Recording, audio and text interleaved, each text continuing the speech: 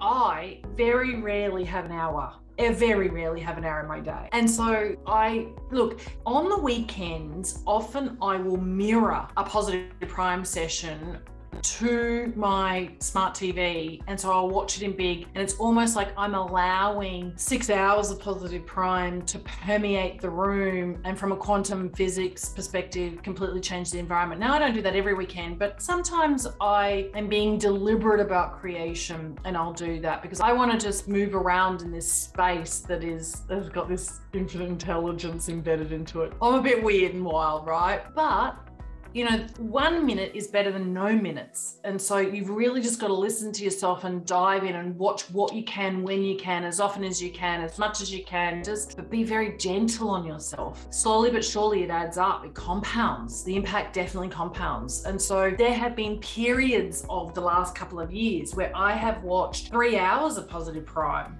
in a day. And there have been days when I literally haven't been able to find any more than a minute here or 30 seconds here and, 2 minutes there. And I've just clicked anything to flood me, because I actually know how important it is that it changes my vibration. It works. The science works. And so all you have to do is sit yourself in front of it and watch it, and it works. And so if something has upset me, which is often the case, like someone can send me a nasty email, and there are trolls on our social media, and some of them is like, quite frankly, just disgusting. I'm not immune to any of that. I need to put this protective force back on myself. It's like polishing his armor.